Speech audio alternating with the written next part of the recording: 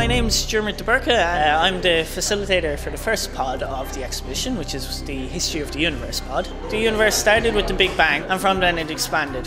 After about 3 seconds, particles formed, but they still didn't have any electrons, so they were always known as ionized particles. And that was the state of the universe for another 380,000 years.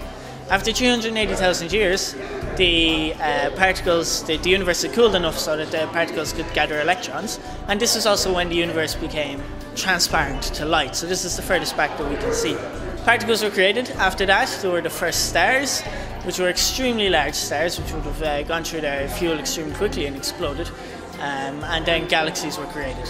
8 billion years after the start of the universe would have been when the Milky Way would have been getting going and would have been the formation of our own star.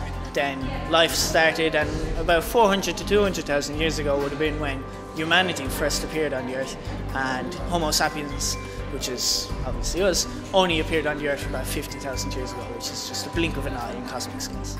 First of all, it shows what we know about the universe, the very big things, which we know about the very small things. It shows, but also what the mysteries are, which we have discovered over the last 100 years when we did particle physics. And it shows how CERN, with the LHC, the Large Hadron Collider, and the detectors and the collaborations of 11,000 scientists from the entire world, try to solve these questions with big tools, the largest scientific instrument ever built. I thought it was very good.